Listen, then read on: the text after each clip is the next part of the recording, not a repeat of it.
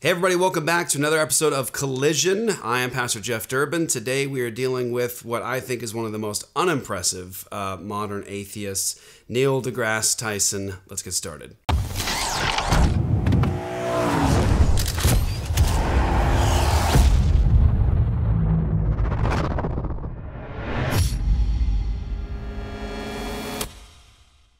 So this particular clip is actually fairly old, but the conversation will always be relevant, and it'd be good to deal and engage with someone like Neil deGrasse Tyson on the issue of theodicy. The issue of theodicy is, of course, an age-old issue and question. It's the question of divine providence, God's existence, and God's goodness, His benevolence, and the problem of evil. So what we're dealing with now here is the problem of evil. Now, let's go ahead and start listening to some of what Tyson says, and we'll engage a bit with it. Do you believe in God? Me? Creator? Yeah, so I'm, the more I look at the universe, just the less convinced I am that there is something benevolent going on. So if your concept of a creator is someone who's all-powerful and all good, that's not an uncommon pairing of powers that you might describe to a creator. All-powerful and all good. And I look at disasters that afflict Earth and life on Earth. Volcanoes, hurricanes, tornadoes, earthquakes, disease, pestilence, congenital birth defects. You look at this list of ways that life is made miserable on Earth by natural causes. So it's really good to engage with this at the start by asking the question, does Tyson have any right, philosophical right, worldview right? Does he have the capital to spend with you, to draw on your emotions, to make the argument that he's making right here? And this is very, very important because it's difficult at times to navigate conversations like this as Christians because we have a Christian worldview. We have fundamental beliefs about reality, about human beings, about God, about nature itself, all those things. We have fundamental beliefs and presuppositions and commitments that allow for someone like Tyson to draw on the emotional heartstrings that Christians have when he talks about the problem of evil, suffering in the world, disaster, pestilence, nice biblical word there, old school word, pestilence. But he draws on the emotions, and what he's trying to do is he's trying to use his worldview to purchase from you your emotions to have you question, yeah, how does that work? How is God good and there's so much evil and suffering in the world? The problem is, if we think about what is the worldview capital of Tyson, what does he believe about reality? What does he believe about human beings, human value? What does he believe about ethical absolutes? And if we really dig down and start asking fundamental questions first, like, hey, wait a second, I thought you believe from your perspective that we live in a universe, we live in a cosmos that is unguided, it's unpurposed, there's no ultimate order or direction to it, there's no telos, there's no goal to creation. I thought that you believe that human beings exist here in this world on a continuum of time and chance acting on matter. It's purposeless, it's meaningless, and we are all cosmic accidents. I mean, if I would imagine Tyson would agree with heavy hitters like Carl Sagan. Carl Sagan says human beings are just stardust. I mean, I imagine that Tyson is on the same page as someone like Richard Dawkins, who says that human beings are just African apes. I mean, if we really dig down into his worldview, we have to ask the question, do you have the right to appeal to those emotions with your philosophical commitments? Do you have a right to those things and those presuppositions from your worldview perspective? Because Tyson believes, if he holds to the neo-Darwinian micromutation macroevolutionary worldview, he believes that human beings are nothing more than the descendants of bacteria. And so if you walk down the chain somewhere near the beginning, we have nothing, and then there's something, and then as disorder moves along and chaos happens, it's sound and fury signifying nothing.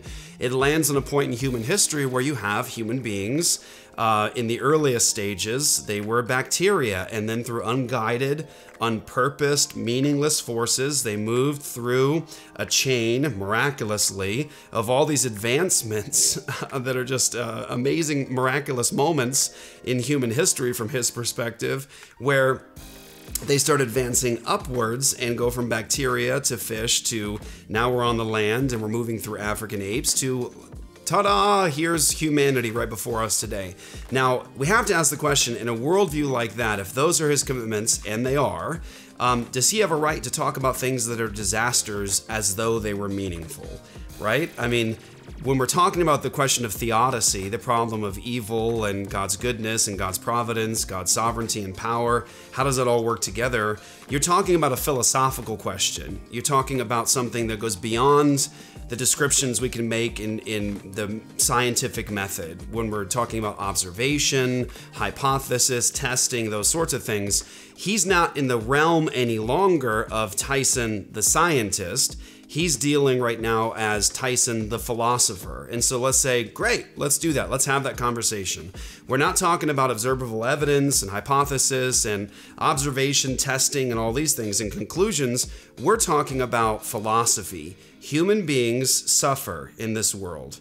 There is, according to him, evil in this world, disasters in this world, and that's not a good thing. How do we have all this evil and suffering and pain and the goodness of God? Well, we should immediately stop the conversation and say, hey, wait a second. I thought that you believed we're stardust. I thought that you believed that there's no ultimate meaning and purpose in the universe. No purposer of this universe. There's no goal of the universe, and nothing and nobody is sustaining it. This is truly, again, sound and fury, signifying nothing. It is just what is. So there's no real room to complain from Tyson's perspective about human beings suffering at all. I mean, I recently had a debate at the University of Utah with a devout atheist and a committed humanist and agnostic. And one of the things that I pointed out when they were trying to draw on the heartstrings of the audience was that you mentioned that you've grieved at the bedside of people dying. Well, it's interesting to note that what is a humanist who believes that their ancestors were bacteria doing grieving at the bedside of a human being who's dying? We don't typically shed tears when rocks tumble off of cliffs and shatter. But what's the difference in their worldview between a rock and a human being? Both are here by cosmic accidents. Both are not purposed. Both have no ultimate meaning and no ultimate value. And so what's the difference between one falling down a cliff and shattering and one stopping breathing? There really is no difference. Nothing is sad. Stop crying. And so do you see the point here? We have to ask the question when we're having these conversations, who's got the cash in their wallet to purchase those emotions? Does Tyson have the money to spend with you to draw on your emotions when talking about the problem of evil?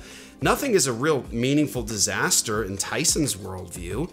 He believes that we're just African apes, cosmic accidents, stardust. Our ancestors are bacteria. We're just protoplasm doing what protoplasm does in these conditions.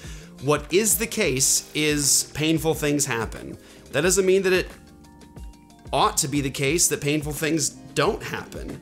It just is that way. But Tyson, see, what he can't avoid is this. From the Christian perspective, Tyson is in the image of God. He's at war with his creator. He refuses to submit to God. He suppresses the truth and unrighteousness. So Tyson lives daily, practically, like a Christian with Christian presuppositions, like human beings have value, like pain and suffering are not good things and all of that. But he actually has a worldview that completely militates against that position. In other words, Tyson, his daily practice and how he engages with the world is not consistent with, it doesn't comport with his basic presuppositions and beliefs about life and reality and human beings. So here's the point. He's not supposed to be saying this. If he was a consistent atheist, he'd be someone like, say, Dawkins, when he writes River Out of Eden, where he says there is no good, there is no evil, there is just blind indifference.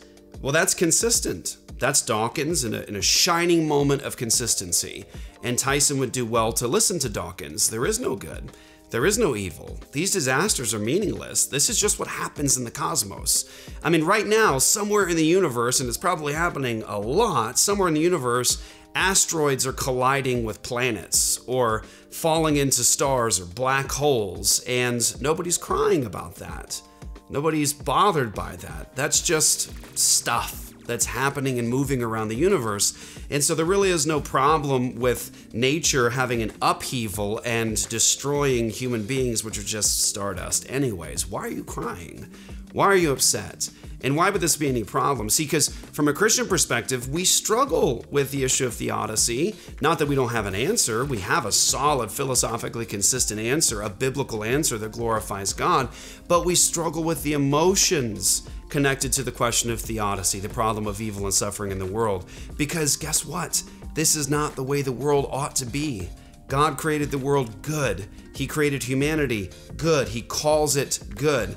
And then there's this problem of rebellion and evil in the world that separates God and man, God and the image of God. And that is where the glory of the gospel comes in. But yes, it is human sin and rebellion that has led to the problem of evil in the world. Nature itself is impacted by that. As man is the pinnacle of God's creation, a representative of God in creation, when he falls, creation falls along with him. So yeah, we have a problem as Christians with volcanoes erupting and destroying lives. It ought not to be that way. God created the world good. He created the world without evil, without suffering, without death. And it is because our rebellion against God that we have to contend with these sorts of things. So yeah, there is a problem of evil from a Christian perspective.